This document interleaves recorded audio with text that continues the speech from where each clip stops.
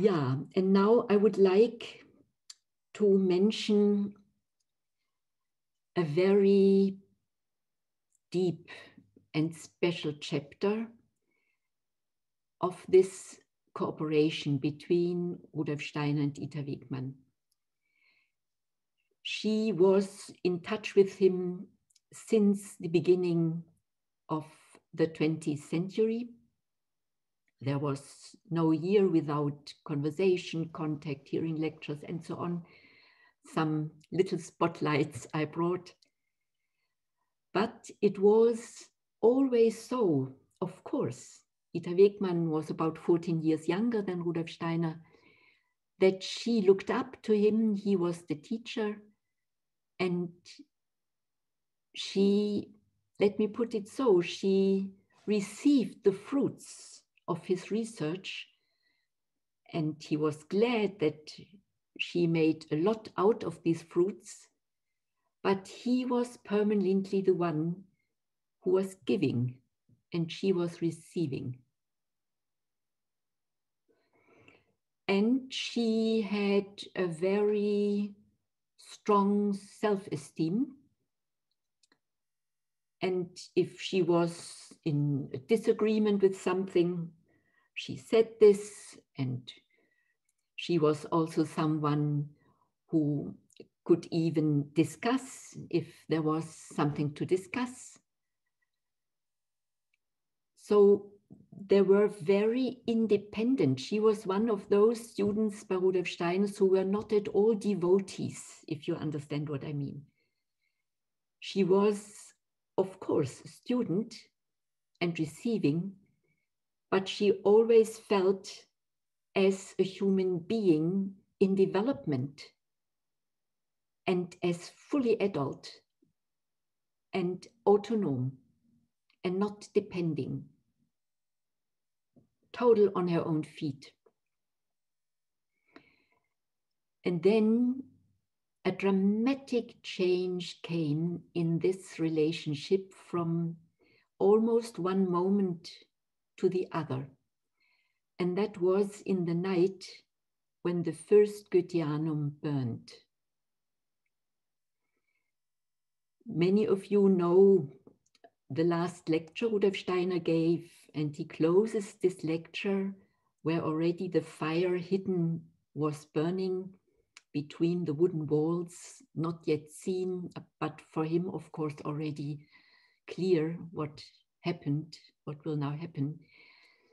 He closed this lecture with a verse about transubstantiation, transformation of substance, and how the cosmic forces are transforming the earthly substance in wisdom and love through human willing and feeling when we digest the substance. A very, very powerful lecture and verse meditation. And then some hours later, the whole Goetheanum transformed and went into the spiritual world where all the old anthroposophists shared always. I met quite a number of them. This first Goetheanum is now a temple in the spiritual world. But this process was, of course, extremely painful, and Rudolf Steiner had invested even from his own etheric forces, and he was standing the whole night. Marie Steiner was so in desperation that she had to lay down at home. She couldn't stand and see in the flames. She would have lost consciousness. So she was not at the place. She was at home in bed and saw only the red heaven from her window. And Rudolf Steiner stood there, and no one dared to approach him. Very alone. And Ita Wegman all of a sudden saw him standing alone. And so pale and, yeah, totally calm. I will not say under shock, he knew what happened, but completely committed to what he saw and to his own destiny. And then Ita Wegman dared to approach him, and she brought him coffee.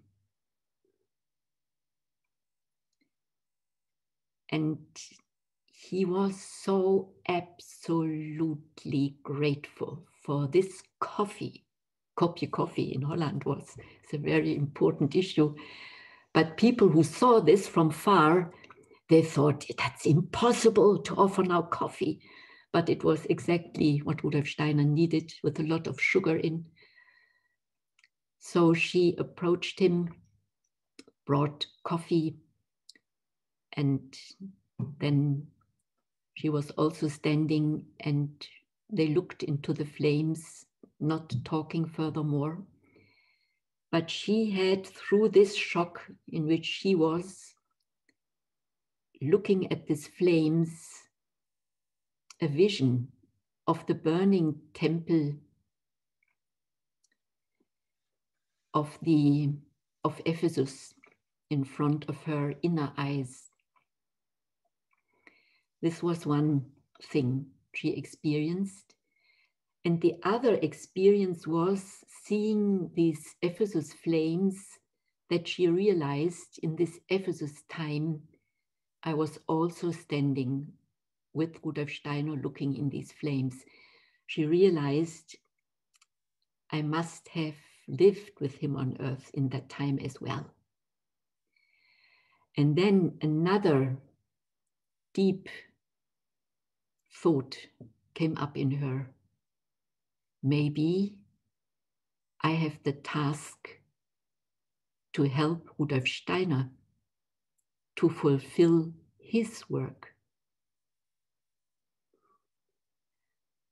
So she shifted from taking and receiving the gifts and fruits from him into the permanent question, what can I do to realize what Rudolf Steiner wants to be realized?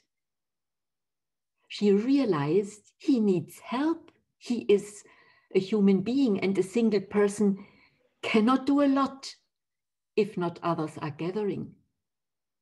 If there are not people really just committing to do what he needs, and not, I know I'm self-standing, I know what I want to do. No. Maybe this is not so important. So she immediately realized that her task from now on will be to make her destiny to be an instrument, to become an instrument for Rudolf Steiner's intentions as an initiate. And then later she shared this with him, and she asked him if she saw right with these flames, and this looking back into a past destiny. And he confirmed. And in this conversation, he also shared the incarnations in between, and how important it is that she now really becomes this helping friend again, which she was in different ways, more or less harmonious, but supposed to become in the earlier incarnations. And therefore, from that moment on, they had a very powerful spiritual connection. She received a lot of meditations from him. Emanuel Seilmans and Peter Selk published a book in which all these meditations are described. I think it's also meanwhile translated into English as a 4th volume of the Ita Wegman biography. It is amazing going through this work to see what beautiful spiritual bread, so to say, these meditations were for Ita Wegman's further journey. But then, and this is the last point I would like to bring, then in the course of this new commitment, Rudolf Steiner really counted with her. And it was in October 23, when he gave a lecture cycle in Vienna, that Ita Wegman, having with friends in the break a cup of coffee, Rudolf Steiner was talking with other people, but she could hear his voice, and she heard him saying to the other people with whom he was standing, "I will write with Ita Wegman together a book about medicine." Ah, good to know, Ita Wegman thought. But it was so good that she had heard that, because from that moment on, she said, "When will we start?" And if she would not have known this and again asked him to start, and then when they have started to continue, we would not have this book. And this is so important for us to have, because it is not only the fundament of the medicine of the future, a Christian cosmological oriented medicine, still many things not yet understood and of course under and not yet developed, but it's coming, the seed is there. So it's not only the importance of this book as such, it is the importance of the collaboration. Because this collaboration in context of this book, and of course parallel this permanently seeing patients, and some of the case stories they have seen together are integrated also in this book. I think most of you know it, Fundamentals of Therapy. It's the only book he wrote together with a co-author. And she wrote for this book a suggestion for a foreword. And Rudolf Steiner did not take this forward. He wrote another one, which then was taken. But in her documents after her death, her foreword was found. And when I became the leader of the medical section, I of course tried to get to know what is possible. And during my time, then these biographical volumes appeared. And Walter Holzapfel, who was before Friedrich Lorenz, the leader of the medical section, Friedrich Lorenz died and I was the follower of him. But Walter Holzapfel, to whom Friedrich Lorenz followed, he was still alive. He was, so to say, a bit my medical section grandfather. And he showed me this and said, I published some circular letters, and in one of these circular, and he gave me these old circular letters who were sent out during his time. And that motivated me, of course, then from that time on also to start to publish newsletters from the medical section. And in the second of then my series of newsletters, I reprinted this forward because it was for me the most precious text I ever read. It was for me the eye-opener in two things. One, what was the secret of the cooperation of Rudolf Steiner and Ita Wegman?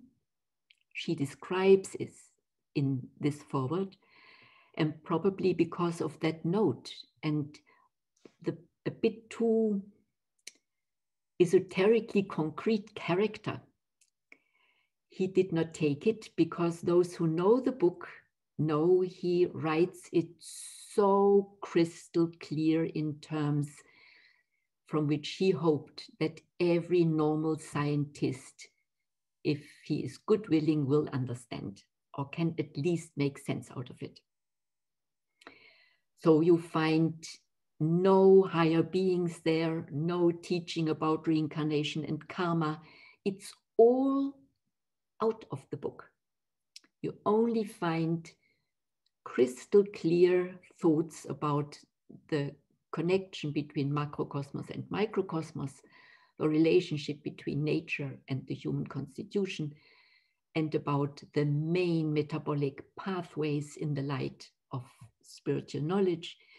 You find really only the medical core, but in the framework of macrocosmos and microcosmos.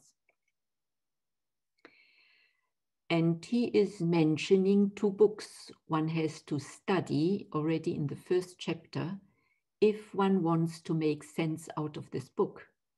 And that is Knowledge of Higher Worlds and Occult Science. So these two books are crucial for every therapist and every doctor when they want to qualify as anthroposophic therapists or doctors. Yeah, so this is one. It is really the fundament of medicine, but what is now written in her foreword about the collaboration? There she describes the following. She says, the doctor, he knows all the diseases and disorders. The initiate, he knows all the needs of the esoteric path, all the needs of exercises, of meditative needs, of transformative needs, of inner tasks, of inner overcomings, of inner struggles. He knows all the experiences and obstacles of the inner path.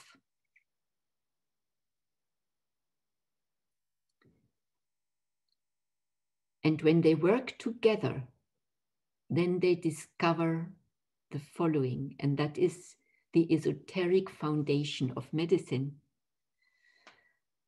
that every illness is the physical projection of an initiation experience.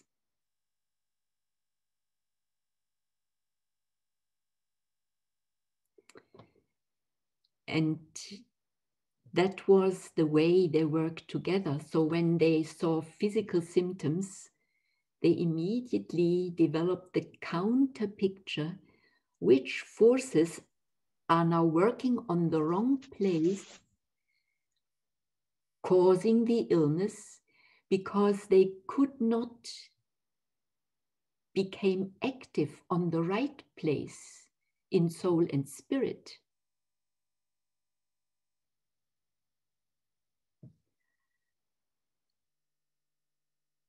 And this secret, how illness comes about through incarnations as a gift of destiny.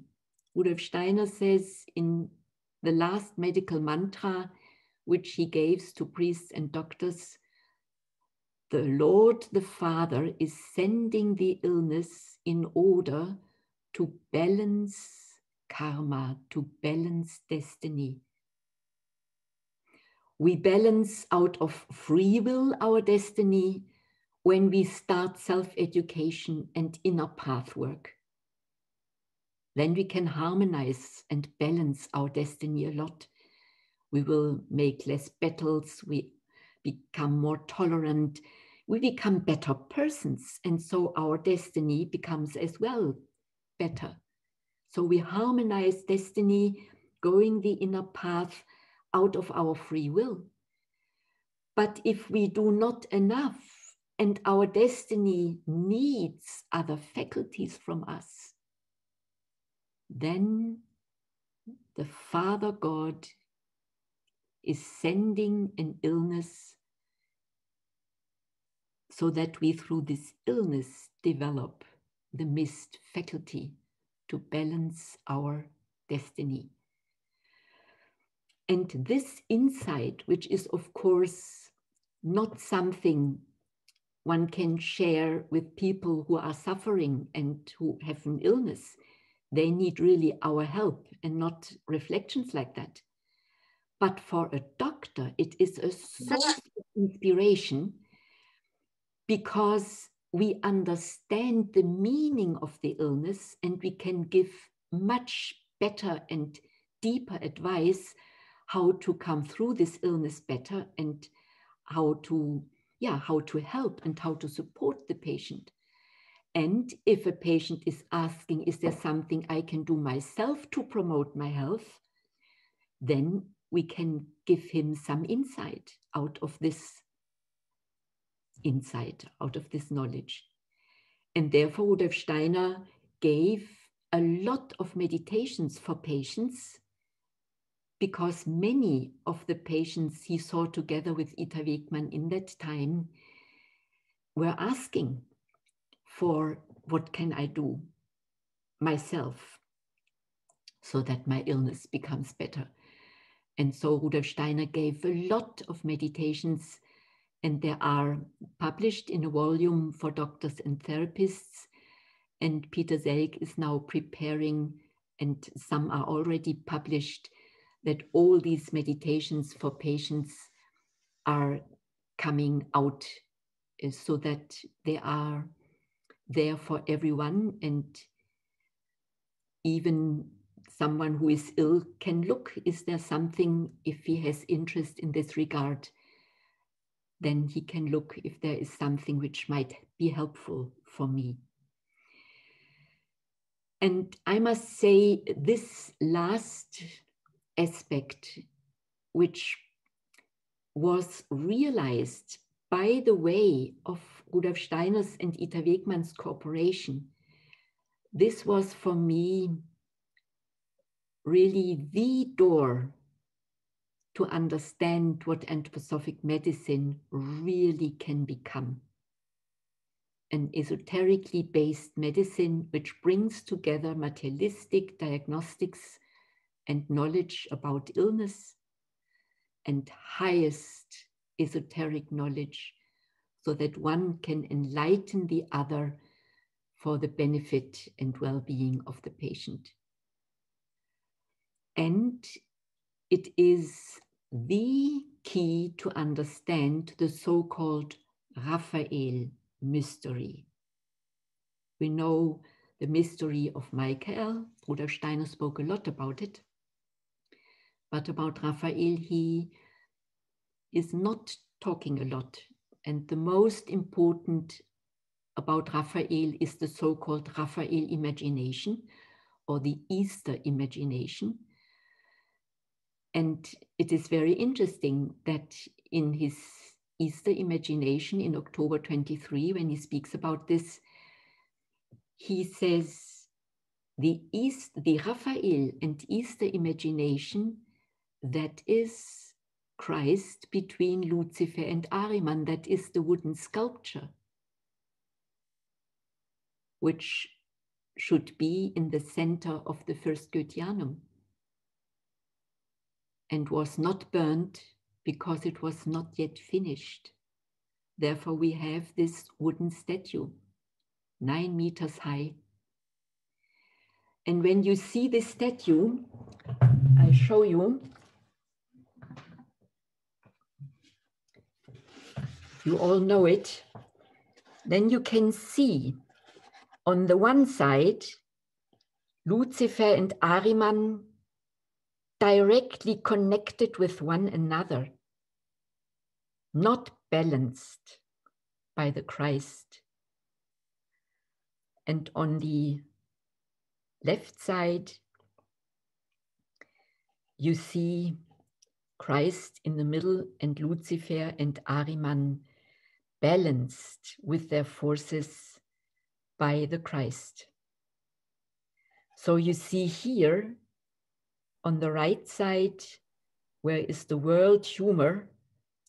He is this humor is representative for the physicians who have, doctors have to have a lot of humor so that they can really help patients to get back their humor, and that they have a healing radiation and a sort of lightness in their in their way they handle even severe issues. So humor is that you are in your eye a bit stronger than reality, so that you are able to survive, to cope with reality.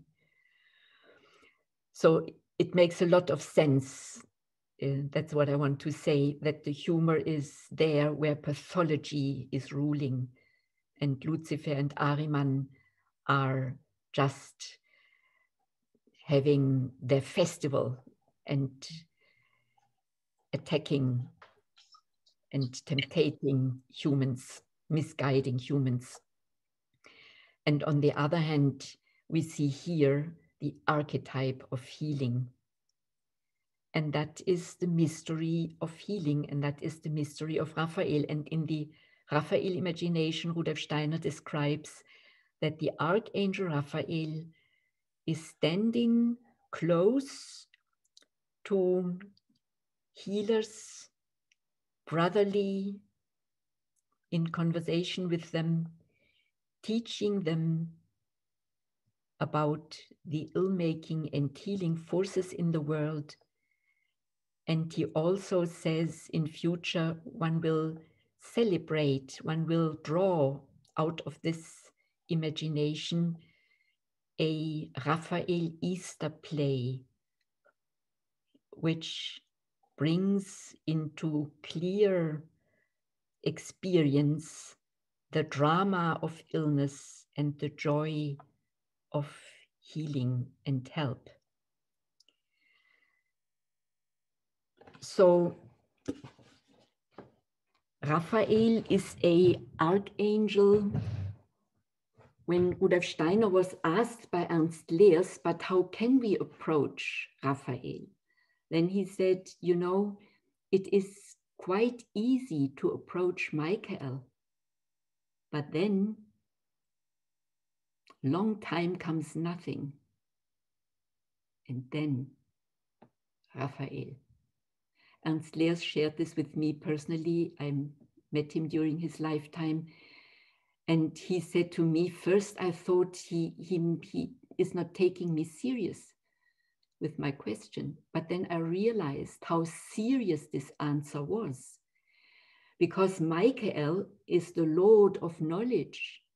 And it's quite easy to understand something. To get an idea of Michael's mission, you can also share this with children, they will understand. But to realize this mission, to develop this high altruism, this high service mood, this total selfless commitment to the well-being of the world, of other people, this is an immense journey. But that is the quality through which Raphael can reveal himself.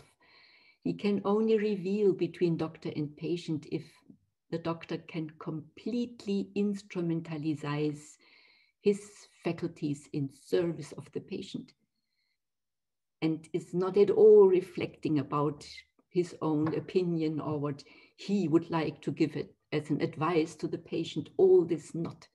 No.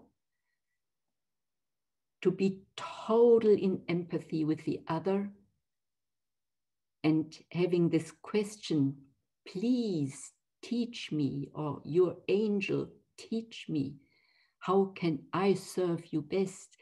I am in need of therapeutic intuitions. I do not know anything what you need. Please tell me. It is this attitude we know from the Gospels when Jesus is asking an ill person, What do you want that I shall do for you? Although, of course, he knew everything. The patient should tell it. It is medicine respecting freedom of the other person. The patient's autonomy, even if he appears in this moment weak and ill. And this service mood, this selfless attitude, that is this quality through which Raphael can reveal. And so Rudolf Steiner could only reveal this mystery of Raphael, and also do then later in September 24, the esoteric foundation of the medical section with this Raphael mystery, because Raphael could reveal through the specific relationship between Rudolf Steiner and Ita Wegman, which had this character through which he could reveal. And that is and was for me really the most precious insight when I started to sense what dimensions this encounter had and how encouraging for our therapeutic learning it is to be blessed to know these things and to be able to study it and to look in what regard we can transform ourselves so that we come closer to this impulse. And for those who don't know it, in my last School of Spiritual Science meetings in the medical section, before I was retired, I put together all those texts and key ideas about Raphael documents as study material for medical section members, but also I tried to bring it in a form in which one can publish it for a wider community who has interest. And this is translated in several languages and also in English. And you can get it easily, I think, even through the internet, if you Google that, but also directly through the medical section at the Goetheanum. It's a cheap little booklet, but the content is very deep. And I'm glad that I could share some of these aspects on Ita Wegman's birthday for the first time in my life, on her birthday. And I really thank you, and particularly Milena, who made the suggestion that I shall contribute this here, that this was possible in this Corona times. I think it's important that we also reflect spiritual aspects of medicine and not only the fearful materialistic ones from which we are surrounded. Thank you.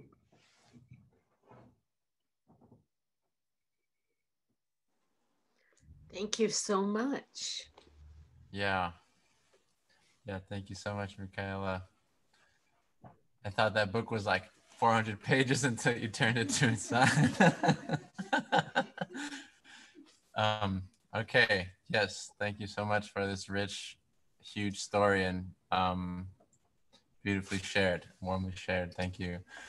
We're going to move a little bit quickly here on, and I will just hand the mic over to James, who will be introducing Jamin once I just put these mutes on. Okay.